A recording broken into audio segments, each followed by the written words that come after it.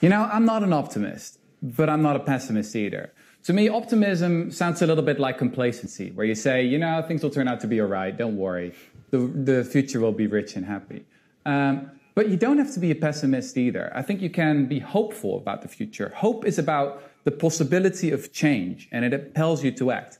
Now, again, if we zoom out a little bit, and if we look at what's been happening in the past 10 years, we've seen that ideas that used to be dismissed as unrealistic, unreasonable, crazy, you know, they've moved into the mainstream.